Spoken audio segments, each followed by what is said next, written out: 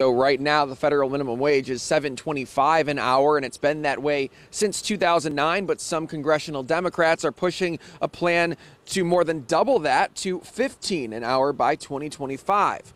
Now, a number of states, including Virginia, they've already raised the minimum wage on their own. And the Commonwealth, for example, is on a path to hit $15 an hour in 2026. So this proposed federal plan would get us there a year earlier.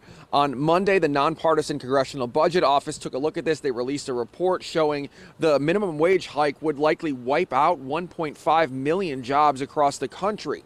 On the other hand, the report also found it could bring nearly 1 million people out of poverty.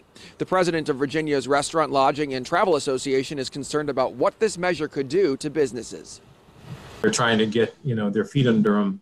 I think you're going to cut their legs out, and you're going to see a lot more failures. I think in America, if you're working full time, you ought to be able to put food on your table and a roof over your head. And unfortunately, at $7.25, you can't do that.